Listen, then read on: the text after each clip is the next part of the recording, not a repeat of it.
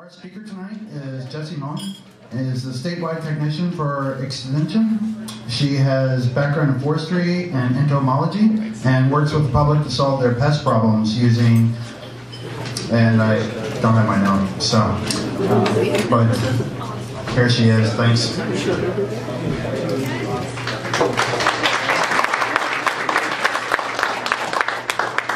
You'll have to let me know if you can't hear me. I'm not really used to microphones or crowds this large. So thanks for having me to the Science Pub board and organizers. I really appreciate it. I'm pretty excited to be here. So like was mentioned, my name is Jessie. I work for Cooperative Extension. I'm the statewide integrated pest management technician. So I do a little bit of a lot of different things. One of my biggest responsibilities is I do insect and disease identifications of various plants, and I work with homeowners to solve their tree pest issues or tree disease issues. So a lot of people bring me things for identification, and I get to go out and help people solve their problems. So if you have a pest problem and it's burning and you're just like, how do I fix this? You can give us a call and we can try and work out what's going on. So I'm going to talk about the insects of Alaska today. My background is in forestry and entomology, so we're going to talk about some insects that you would see in the forest more than the other insects, and hopefully a lot of the questions from the quiz will come up, and you'll be like, oh, I got that one right. So I thought this was a pretty fitting slide to start with for this evening's discussion of the aphids on the hops, thinking, I'm going to get into craft brewing because that's what all the cool kids are doing, right? So we're going to talk about the insects of Alaska. This presentation, my being here, is brought to you by several different people. Like I said, I work for Extension, but we partner heavily with the U.S. Forest Service and the USDA APHIS, as well as the Alaska Department of Natural Resources. So I thought first that we would kind of go through some basics, like a general refresher of what makes an insect an insect. So one of those things is there's this ratio that I love, and it's 3-2-6, which is not in the right order up here because things never work out that way. But so what makes an insect is that an insect has 3 different body regions. Ta-da! That would be the head, the thorax, and the abdomen. So I like these are our entomology, our scientific terms. So if something needs explaining and I gloss over it, by all means, just interrupt me. That's great. Another thing that makes insects is that they have 6 legs. They only have 6 legs. They'll always have 6 legs unless they got ripped off or who knows what. Insects have 6 legs. And they have 2 antennae. There are occasionally insects will have between 2 and 4 wings. Wings in insects are very specific. There are no other invertebrates that have wings, but flight is not something that makes an insect an insect. So having wings is not what makes it an insect. So yeah, and there's my wings. Thank you. So what are some of the general numbers of insects that we have in the world? This is not specific to Alaska. There are about 1 million described species, and so what I mean by that is that this is an insect that has been collected.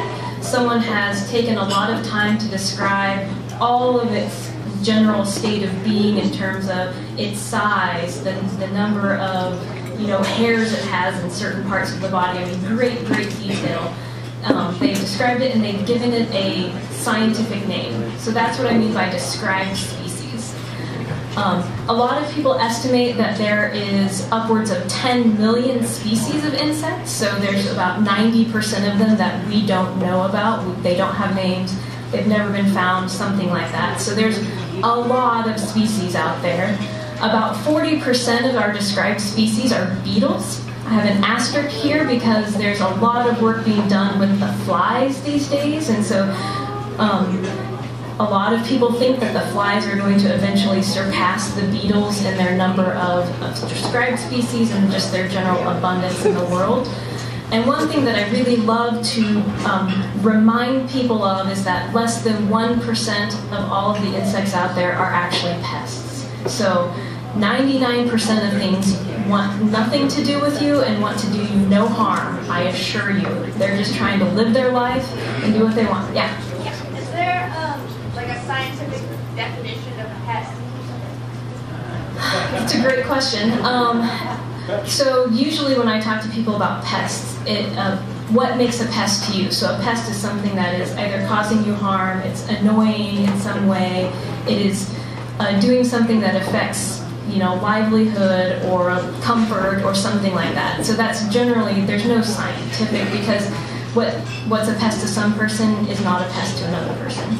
So when I say less than 1% of species are pests, that's 1% of species could potentially do something that would be annoying or eat your crops or whatever. So there's a whole lot of other things that you don't even notice in your daily life.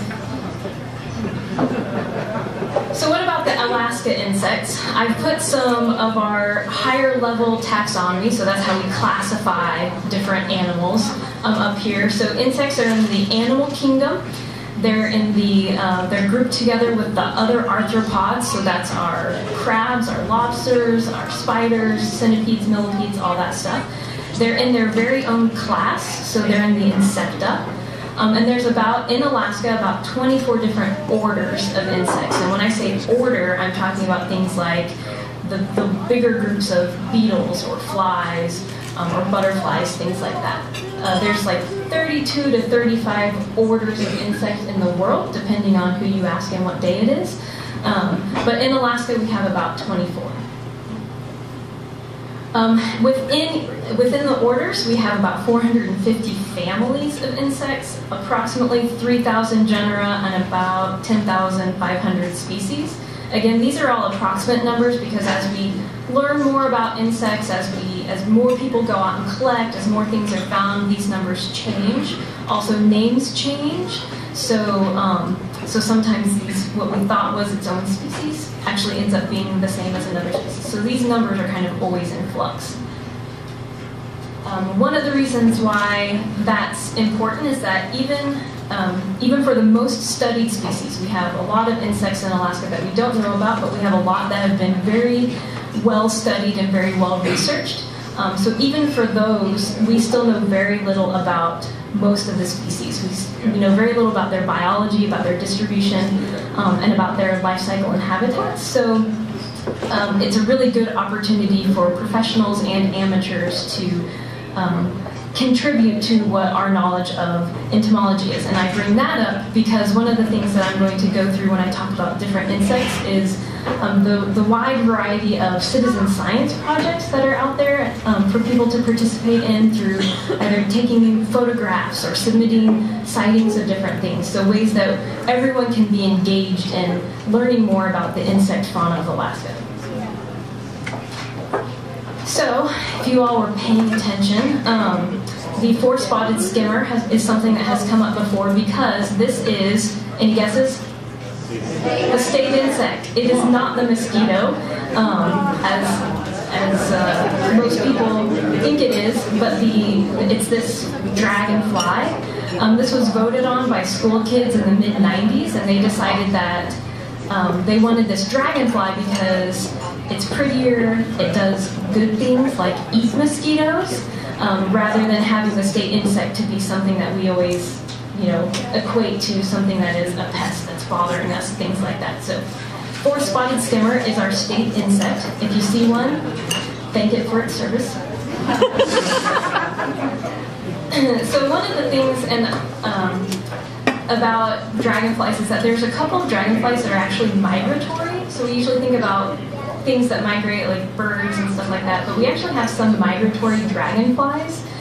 There's a project out there called the Migratory Dragonfly Partnership, and they're actually looking at trying to see where all these migratory dragonflies show up throughout, seasons. And dragonflies are actually one of the groups of insects that has been really well studied in Alaska. There's a really great guidebook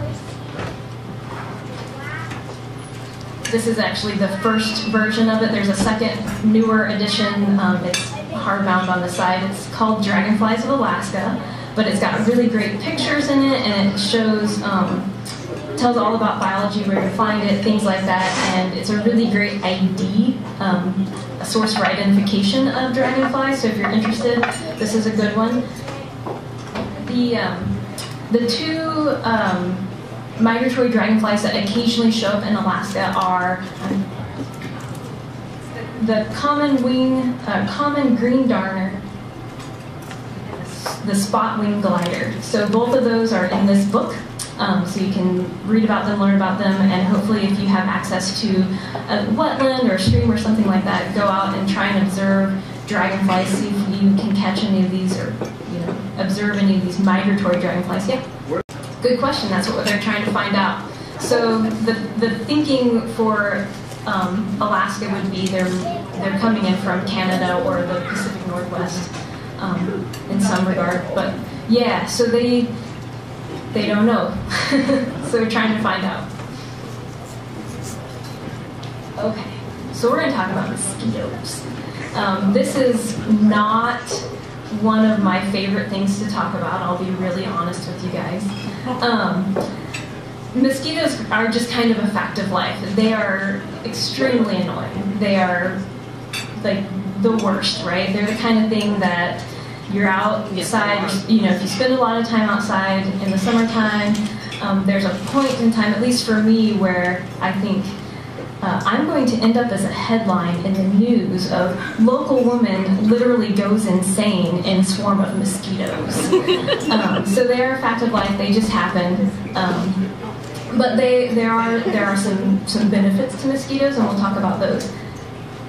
I think it's interesting. Mosquitoes are such a big deal, and they have been such a big deal for so long that when the first review of mosquitoes was published for the state of Alaska in the 60s, they actually talked about the economic importance of mosquitoes, and this little gem was in there. They were concerned about mosquitoes really being an economic deterrent in the state and hindering the progress and success of the state of Alaska. So insects have always been a nuisance. They've always been tough for people, but we still have them. We cannot eradicate them. They're native here, and we have to learn to accept them. So one of the benefits of mosquitoes, or there's several benefits of them. It's the cold hard truth. They can't just all be bad. Is that in Alaska, mosquitoes don't vector human pathogens. I say yet because it's possible that they could, but so far we've been pretty lucky in that our mosquitoes aren't carrying diseases yet. Mosquitoes are really important sources of food for other animals. So they, there's birds, there's bats, frogs, all that good stuff that eat mosquitoes, and then fish also eat a lot of mosquitoes. And surprisingly enough, mosquitoes can be really important pollinators. The males only feed on plant nectar, so they're the ones that are in the flowers transferring pollen. Whereas the females are the only ones that take a blood meal. And I feel like as an entomologist, you almost can't do a presentation of any kind without using a Far Side comic, because Gary Larson did so many about insects. So this is one of our Alaska mosquitoes. So there are 27 species of mosquitoes in Alaska. So I believe that was C on the first question. Again, this is one of those things that, depending on who you ask, that number can be a little bit different, but it is most commonly believed and most widely thought to be about 27 species. That's from about 4 different genera, so it's a pretty broad group. Mosquitoes themselves are their own family. Most of them are feeding on some sort of blood, whether they'll also feed on birds and amphibians. But in their immature stage, they're all aquatic. So that's the one thing that ties all mosquitoes together, is that they have an aquatic life stage. you see here, this is the larval form. These guys are actually breathing right now. They don't normally hang out like that, but in order to breathe, they have to take oxygen from the air, and so they have a tube that comes out of their abdomen, and they exchange gases, and it's a magical process. But they do spend a good majority of their time in the water, which is why they're such a great source of food for fish and things like that. They also pupate in the water, so that's a life, part of the life cycle, which is a whole other presentation for another day. I don't know that we have time for that today. So mosquitoes are good guys some of the time. Yeah. How long is one of those? Oh yeah, so depending on the species, they're about 1/8 of an inch long. They're not huge. They do tend to cluster, so you can find big groups of them, and it looks like a weird floating blob. But they're not big. They're just kind of wiggly little guys.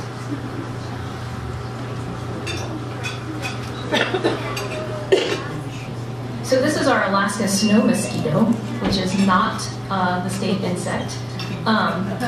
Mosquitoes can be out at different times of year, so they each species has their own kind of life cycle. We have early mosquitoes. These are, the snow mosquitoes are our early season mosquitoes, so they're the ones that come out first, and they're the ones that remind us that spring is on its way, or summer's on its way, and that all is right with the world. And then each different species will start to emerge at different times throughout the summer. And then they kind of die off. So it's not always the same ones that's causing us problems, but it's all of them. So I couldn't find a citizen science project for mosquitoes, which I feel like makes me feel good as a human being. That no one is out there being like, yes, go feed the mosquitoes or something like that. So sorry, there's no giant nationwide effort to collect species or anything like that. Though if someone wants to start one, I guess this would be a good niche to fill.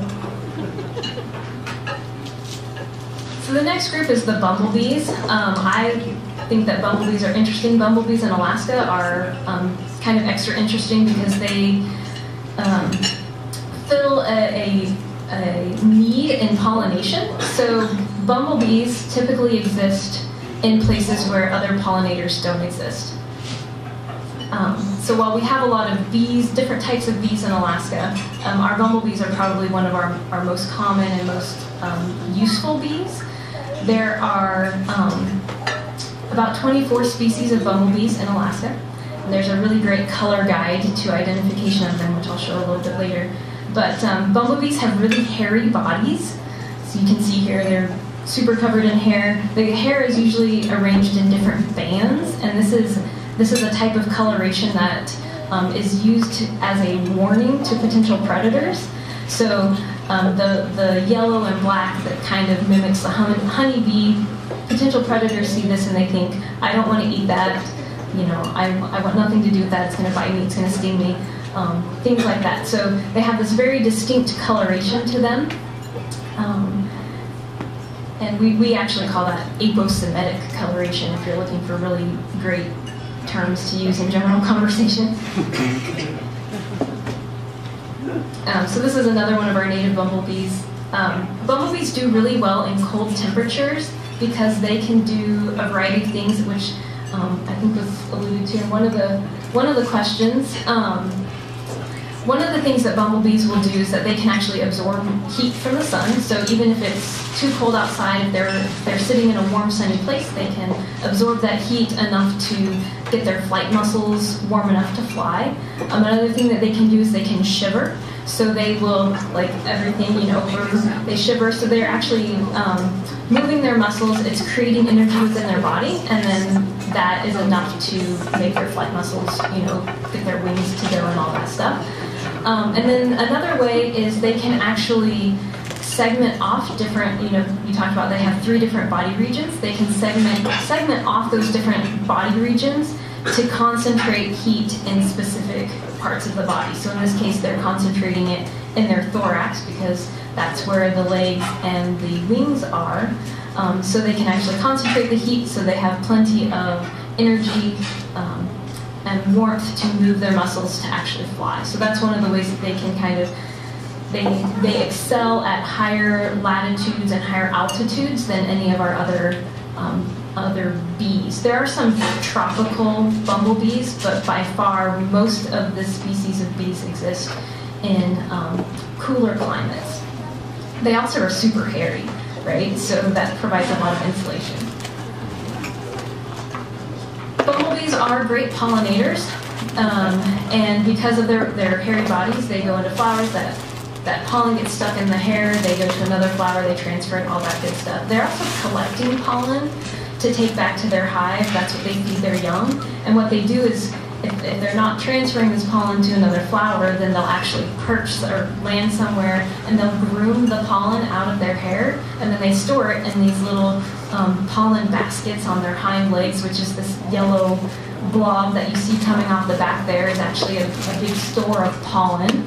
And then they carry that back to the nest, and they either use it to feed young, or they'll put it in the top of an egg cell so that when that egg hatches, they have food. And this is what a bumblebee nest looks like. If you want to see one dried, I have a specimen over here. But essentially, so honeybees, we think of these gigantic colonies. They have tens of thousands of individuals in them. Bumblebees usually have between 50 and 400, and they're laying these really much less neat and tidy, or making these much less neat and tidy nests in loose soil and in dense vegetation right at the ground level, things like that. But it's essentially these little balls of wax that the queen creates, and she lays an egg in there, and then she puts this mixture of pollen and spit and all kinds of stuff right on top so that the newly hatched immature has something to eat when it comes out. These nests are all annual, so they're not like honeybees in that they have a continual nest. They actually, all of the individuals except for the queen dies in the fall, and then the queen will overwinter and under bark or in a protected place, something like that, and she'll make an entirely new nest the following spring. Bumblebees, by the way, all females, bumblebees can sting, but they don't have a barbed stinger like honeybees do, so they can sting you repeatedly. However, they're not aggressive towards humans at all. You really have to kind of get in there and agitate a bumblebee or surprise it in some way to get stung by one. So a few years ago, a graduate student up at UAF did a bunch of collecting of bumblebees and created this guide to bumblebee coloration and how to identify different species of them, which is a really easy, great guide to use. If you're interested, I'd be happy to send you the publication that has this in there, but it's, so these are all the different species of bumblebees in Alaska, and you can kind of just go through and tell them by, how many yellow segments versus black segments they have. And it's proven to be pretty effective. So there's a cool product out there called Bumblebee Watch, and this is essentially you go out, you take a photo of a bumblebee, you log in, you submit your photo, there we go.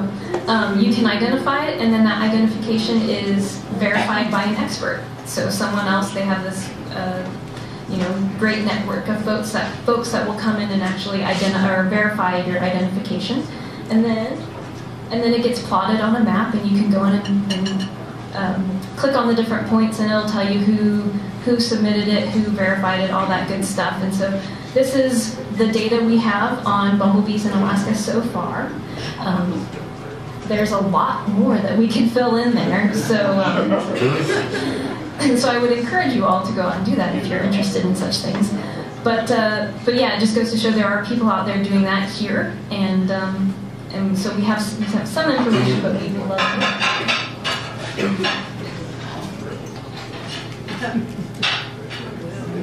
All right, so the next one is the spruce beetle. True to life. No, they're not that big, I promise. So the spruce beetle can be a pretty devastating pest in Alaska. If you've been in Alaska for a while, you probably remember the outbreaks on the Kenai Peninsula in the 90s. It was just very, very damaging. If you're new to Alaska, the spruce beetle is like a sibling pest or sibling species to the mountain pine beetle, which is wreaking havoc in the western United States right now. So this is just the range of spruce beetle in I guess on North America. So it ranges east to west, and then can be found as far south as like Arizona and things like that. But it's pretty bad, or can be pretty bad up here in Alaska. And so this is what happens. I'm not sure that the color on that is. I don't know how it looks back there, but what you might be seeing is more gray than red. But a lot of these spikes. Oh yeah. So a lot of these right here, these are spruce trees. They're red. If they don't look red, just pretend. They're supposed to be red. They should be red, and that's a dead spruce tree. So spruce trees aren't supposed to be red. They should be nice, green, healthy. But this is just an example of, or this is from the outbreaks in the 90s of the extent of damage that spruce beetle can do. Spruce beetle likes older, larger spruce trees, and it has just come in and really wiped out most of those older trees. There's a little patch down in the bottom of younger trees that aren't yet quite dead, but who knows. I also like this picture because you can clearly see on my computer screen the red versus green of the dead spruce trees, and then the green living hardwood trees. So how does spruce beetle kill trees? So essentially what a spruce beetle is doing is, if you think about a piece of wood or a tree, you've got the bark on the outside, and you've got the wood on the inside. In between the bark and the wood, there's a layer of tissue that's actually taking nutrients up and down the tree. And that's where the bark beetles are feeding. So they are disrupting all of that tissue and essentially starving the tree. The picture on the left here, that's the damage. We call those galleries. So they're actually feeding, and they're removing some of this tissue and creating these like little networks underneath the bark. And what that does is, if that happens all the way around the tree, it kills the tree. So that's how that happens. In the right on top, that's the pitch from the tree. So when the beetle initiates an attack, it creates a little hole, and the tree's response is to try and push that beetle out. So they create pitch, they create sap, and they try and push that beetle out that hole. One of the things that you can see with spruce beetle is that as they're kind of excavating and pulling stuff out, they create this reddish brown sawdust, which is the bottom picture, and that accumulates in the around the loose bark and at the base of the tree. So if you see that in a tree, it might have some sort of wood-boring beetle, maybe spruce beetle.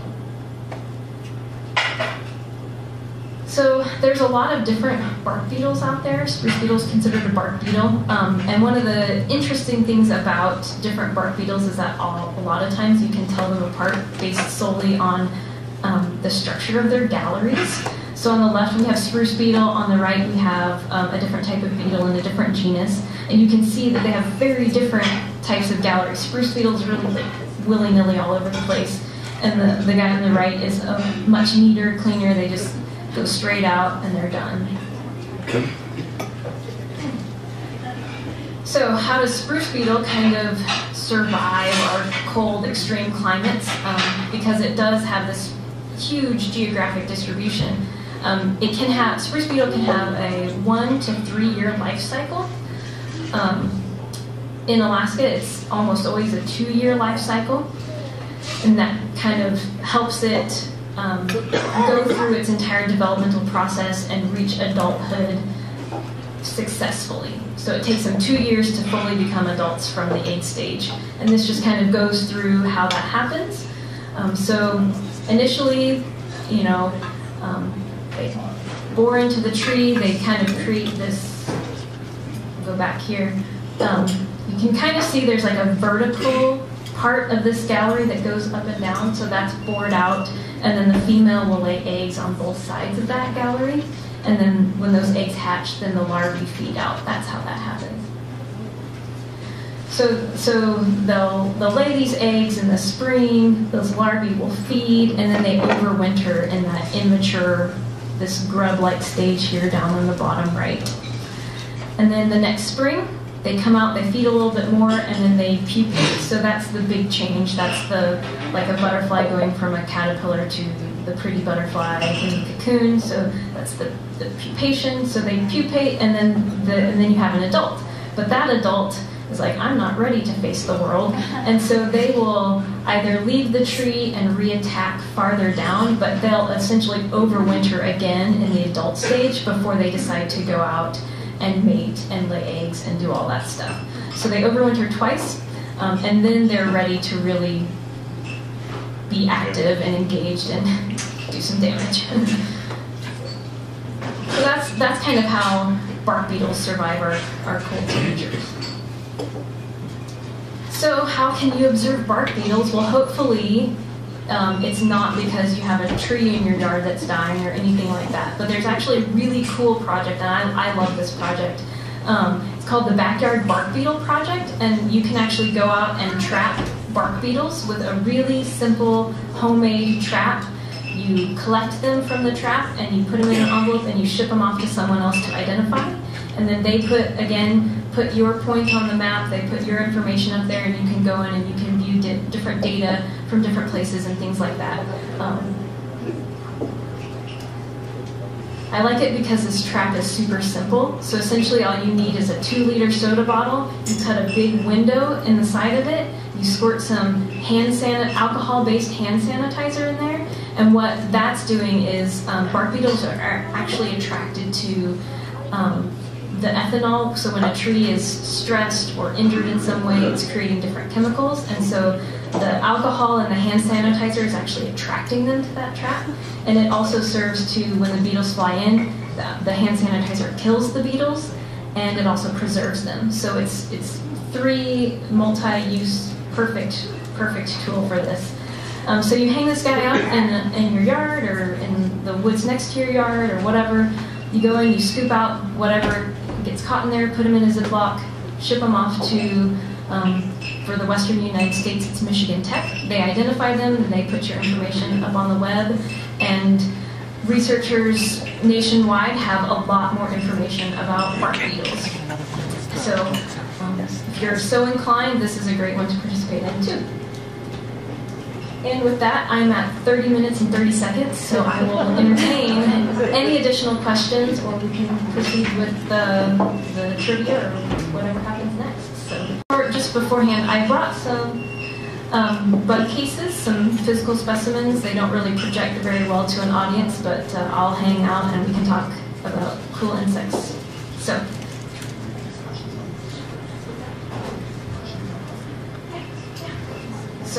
any questions? Yeah?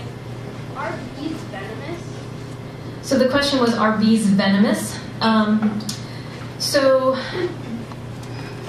it's an interesting question. So when we think of venom, it usually comes from something being injected. But what's happening with bees is that it's an allergic reaction, and so not everyone reacts the same. So venomous and poisonous kind of maybe aren't the best terms to use to describe it. It's more of it's so dependent on the actual person. It's kind of the same with mosquitoes. Like, not everyone reacts to a mosquito bite the same way. And so I would say more that they have, you have an allergic reaction to it, but I wouldn't call them venomous. They're not biting or injecting anything. It's just their stinger. Does that answer your question? Yeah. Okay. Yeah. So what exactly is it that someone's reacting to? Is it just the presence of that little tissue, or is there a surface sample that's getting affected? So I should say I'm not a bee specialist. I am a forest entomologist mostly. So my understanding is that it is like a surface chemical, and especially with honeybees, because they have the barbed stinger and it stays in, like that's what's creating a problem, even though wasps and bumblebees can sting as well. So, anybody? Yeah. What methods are there to manage the bark beetle problem, and do you think any of those have any hope of working? So the question was, what methods do we have to manage bark beetles, and do they work, essentially? So on a forest scale, there are management practices that are really great for reducing your risk for bark beetles. Bark beetles are a native pest. They are always out there, even when they're not in outbreak conditions. Bark beetles are still out there doing their thing. So one of the things that is stressed with people is, healthy forests make resilient forests that are less resistant to bark beetle attacks. So some things are outside of our control. Weather's outside of our control. Can't predict, or we can't change how much it rains. But if you have a big tract of land, a forest that you're managing, a well-managed forest, a less dense forest. So bark beetles like really dense spruce stands. That's a good management tool to use for bark beetles. And it just depends on if you're talking about, say a national forest versus someone's 40 acres and things like that. But there are some that work really well. They're, again, it's not one of those things that you can really eradicate from a place because they're a native pest, but there are some things that you can do, sure. Yeah. So I read an article about some scientists were developing a way to genetically alter female mosquitoes so that their offspring are infertile, to essentially wipe out populations of mosquitoes within several generations. Do you know anything about that? Have we thought about that for Alaska? I don't. I know that there are a lot of programs to do things like irradiation and stuff like that, but I don't know enough about them to comment, and I haven't heard that anyone's trying that for Alaska. So, would you think it would be a good idea or a bad idea? So, that's a great question. From my perspective, I feel like it's maybe, kind of getting into too much of messing with the ecology of an area. So, we have to think about what happens if we eradicate all of the mosquitoes. Like, what does that do to the food chain as a whole? So that's where I think I would personally start in trying to decide if I thought it was a good or bad idea. But I think it's an interesting topic, and I think it's an interesting thing to explore, but I'm not sure yet how I feel about it. Yeah? Well, just as a side note, I think with the mosquito thing, they're more targeting that in areas where the zoonotic diseases are more of an issue before people die from malaria, because we did having mosquitoes as an annoyance. Great. My question for you was, do you happen to know anything about Alaska's native sexton or burying beetles? No, and that's one that comes up on occasion, is that there are... Can you repeat the question? Yeah, sorry. So you asked about the native burying beetles, right? So there's the American burying beetle, which is was or currently is considered an endangered species. It's kind of, being lost in a lot of landscapes across the country. We do have burying beetles in Alaska. I don't think that they're threatened at this point in time, population-wise. I think they have plenty of food sources and not a lot of things that are pressuring, mortality pressures on them. So I don't know of anyone who's actually studying that, though. So if you're looking for something to do in the future, I think it's a great question because we see what's happening, especially on the East Coast. And I think it would be interesting to know what's going on in Alaska as well. That's why, I had that quote up there from the author of another great book, if you're interested in insects, which is The Insects of South Central Alaska, who said that, professional and amateur entomologists have a great opportunity to increase our knowledge. So there's a lot of things that we still don't know. Yeah. Are the bark beetles surviving on the nutrients that are running up and down the tree, or just the wood? So it's a great question. So they are actually, they're feeding in the tissue. So it's this vascular tissue, and I don't know how much sustenance they're deriving from the water and nutrients going up and down the tree versus how much they're deriving from the actual part that they're removing. When the tree dies, what happens to the pupa and the bark? So if you have a tree that has spruce beetle in it and you cut down the tree, so they will live in there for some period of time. They'll go through their life cycle. We recommend, part of the control strategy would be, if that happens, to, if you can, strip all the bark off of your trees because that'll dry them out and desiccate them. They can complete their life cycle that way. Usually when they would emerge as adults and stay in the tree or reinfest lower, they would go to the next closest tree if that tree was downed, if you have it split up for firewood, something like that. So they can complete their life cycle in a recently felled tree, if that addresses the question. Okay. Yeah. I was wondering, I don't know if you know this, but I noticed aphis up there. Is there currently, I'm from the East Coast, and I know with Asian longhorn, there's all sorts of different regulations, how small you have to chip your tree, stuff like that. Is there currently a management program like that for beetles? No, because they're a native pest. So with Asian longhorn beetle, that all those aphis regulations come because it's a regulated invasive species. Yeah. So we don't have things like that for spruce beetle in Alaska.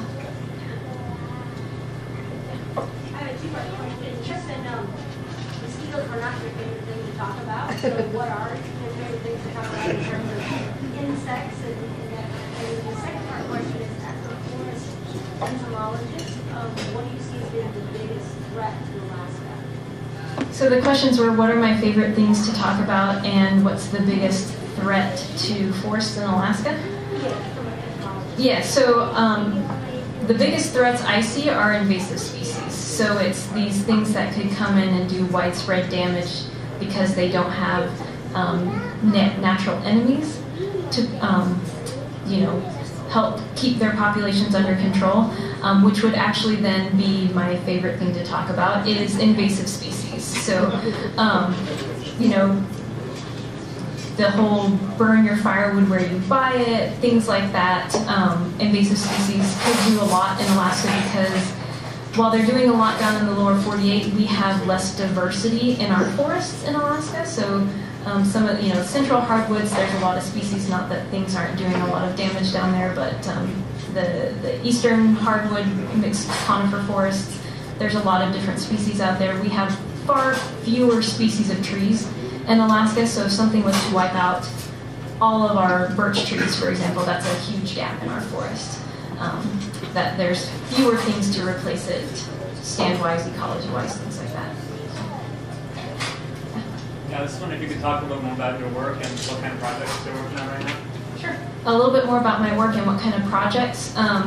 So as summer approaches, then we're getting ready to start our trapping season. So we're going to be trapping for invasive moths. So if you see little green triangle traps hanging in trees around town, I put those up. So don't take them down. Yes, please. We're also going to be doing some, with other partners, are going to be doing some wood boring and bark beetle trapping around the state. The moth trapping happens around the state. There's several people that are involved in it. So we're going to be trapping for some invasive species. We're doing general calls with folks about, what I'm doing is people say, oh, my tree is looking ill, my tree has, I think I have something, in my tree, so I will consult with them on what's going on and how to best fix the problem, or what their options are for that problem.